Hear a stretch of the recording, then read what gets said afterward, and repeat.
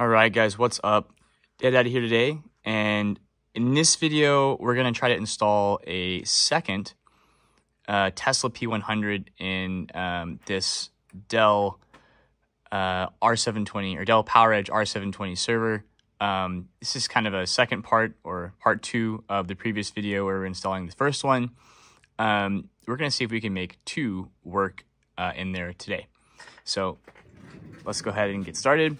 And before we get into it anymore, I just want to say, so this is the Tesla P100 GPU. This is a riser. So this is going to replace the third riser when we actually open the server up.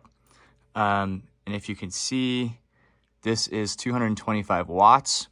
So that should give us, plus the 75 watts coming from the PCIe slot, should give us everything we need to power this GPU, which has a TDP of 250. And then these from the last video are a 12-volt EPS to a PCIe 8-pin. So two female PCIe 8 pins here. You can see the endings there and there. And then this, kind of the opposite end of the spectrum, is this is two male PCIe, actually 6+2 pin. And this is the same thing. So two, or a 6+2 8-pin PCIe male, and then out to another 12-volt EPS. So, and then if you remember from last video, this GPU has 12-volt EPS. So really we need a male-to-male 12-volt EPS, but that's apparently not something that exists. So we had to kind of get a little bit creative. Sorry, I'm just wiping something off the GPU. Okay. Also just want to highlight, this is the actual cable that came with it. And if you can see, this says riser only white to white. And then this is for the GPU. So this is the GPU black only, which is the 12-volt EPS. This one fits. This one does not. It has a has an extra square peg. I think it's that one right there. But anyway, this doesn't actually fit. So I don't know if you can buy 12-volt to 12-volt EPS that will work. Even the one that came with it didn't work. So, you know, if you can find one, there's a guy on YouTube. I already linked it in the last video, but I'll link it again. He actually makes these custom, you know, for these particular class of GPUs that have the 12-volt EPS. But anyway, this is the only way so far I found that works. So, you know, take that for what it is.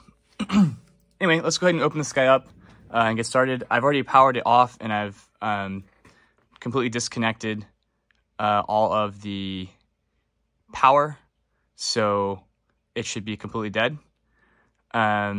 So let's get you guys fixed up here, and then we can start. And I'll go ahead and zoom in.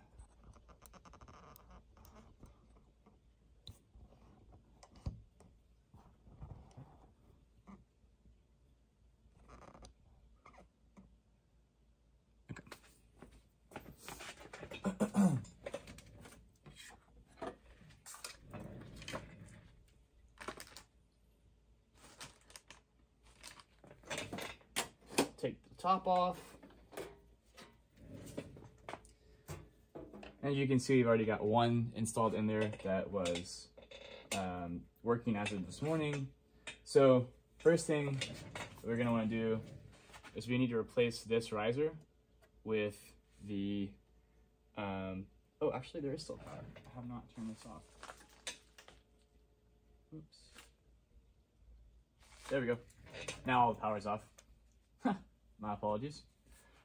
All right, so anyway, the first thing we need to do now, that all the power is off, is we need to close that up and we need to pop this riser out and swap it out for the one that actually has adequate power.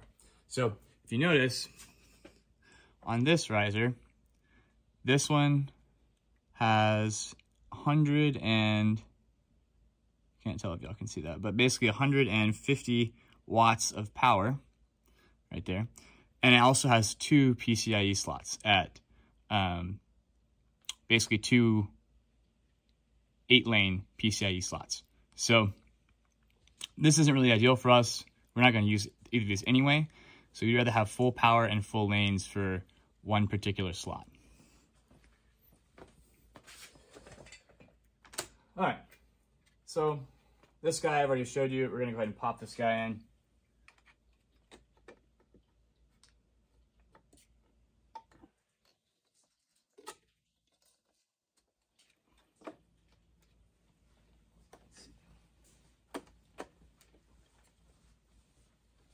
Okay, boom. Yeah, let me take this down a little bit. It's a little hard to see from up here.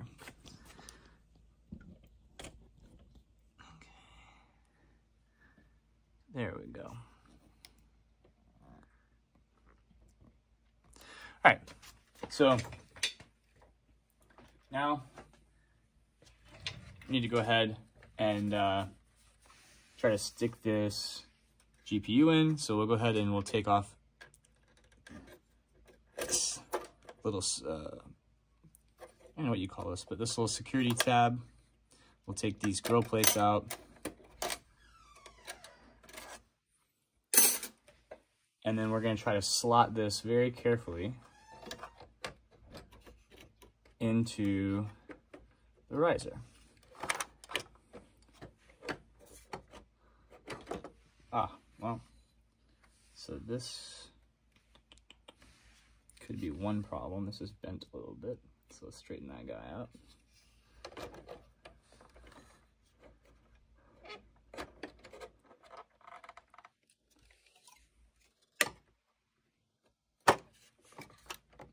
All right, notice that this front piece needs to slide in the slot. There we go.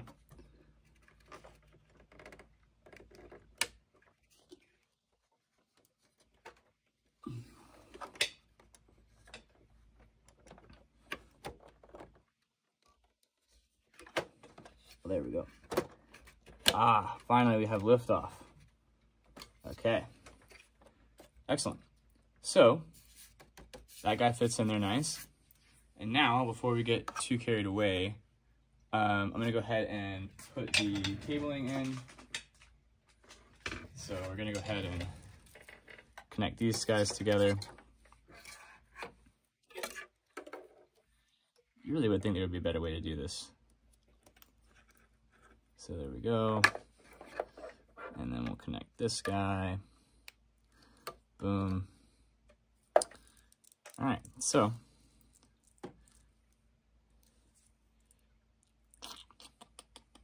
this one's gonna be a little bit harder.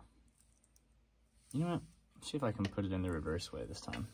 I put as you can see, these big blocks or the big connectors up here at the top. I'll try to put them at the bottom this time. I might make things a little bit easier. Okay. Let's put this guy in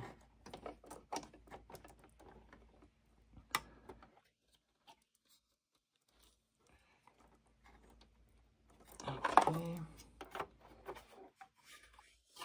So now what we can do, no, that's not gonna work.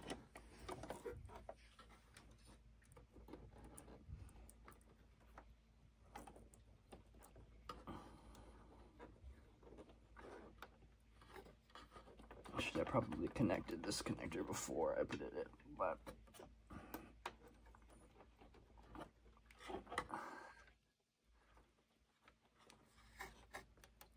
there. Okay, so we'll try that again, and we'll come under this time. So that's the only way that we're going to be able to get.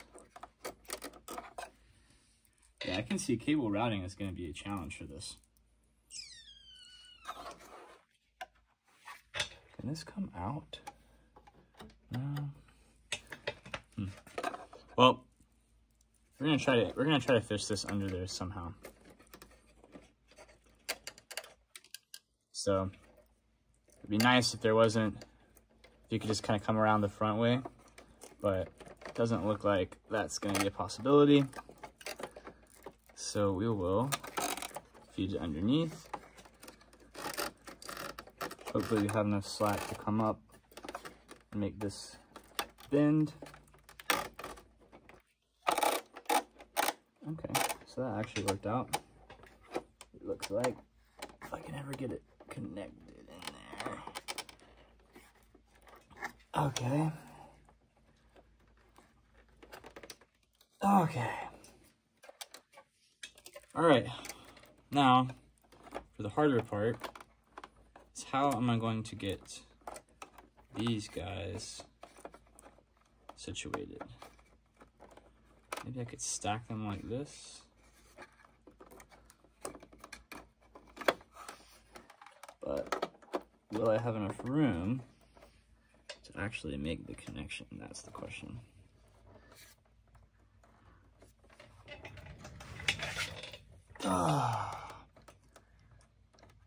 This might have been a better idea to do before I tried to put these guys in.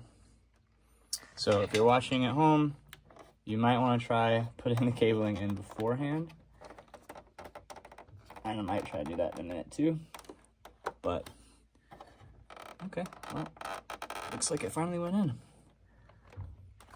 Wow, that's crazy.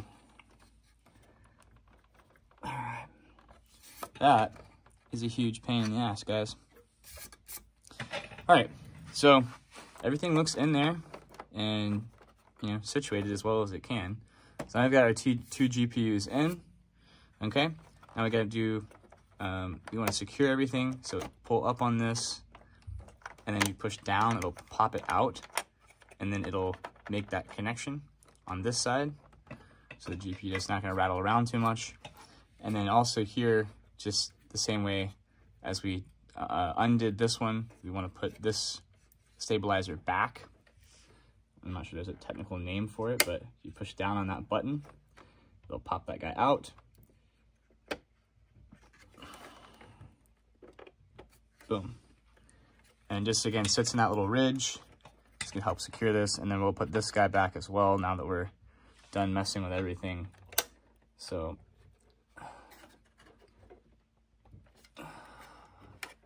it's really tight in here now.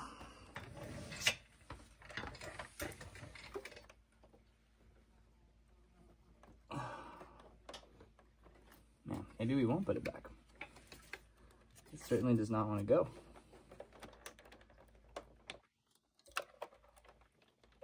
Oh, there we go. Okay. Just had to lift up on this. It was just kind of pushed a little bit further down. But I can tell you, those are in there rock solid. Okay, so last thing, we're going to put this piece back. That fits in there really nice. I don't know what is on this. But, all right, guys, there you have it. So that is in, and it should be installed now. So all that's left is to turn this bad boy on and see if it recognizes it. It should have enough power, you know, for some basic math. You know, so everything should work in theory. But I've read some Stack Overflows that sometimes two GPUs does not work.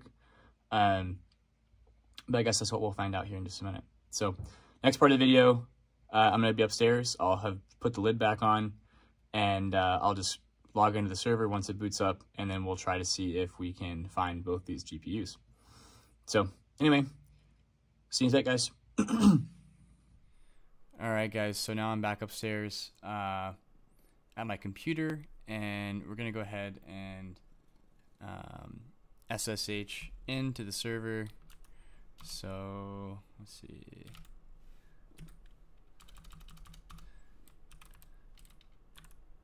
Okay. I'm going to enter my passkey. And then I'm going to log in via Duo.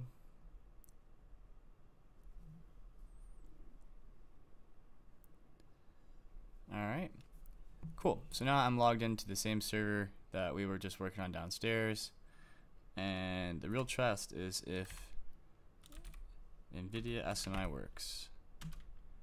Excellent. Wonderful. All right, so this is the one we originally installed in the previous video, and this is the new one we just installed. As you can see, they're both available for use. NVIDIA recognizes them. So that should be all we really need to do to start using these in our projects.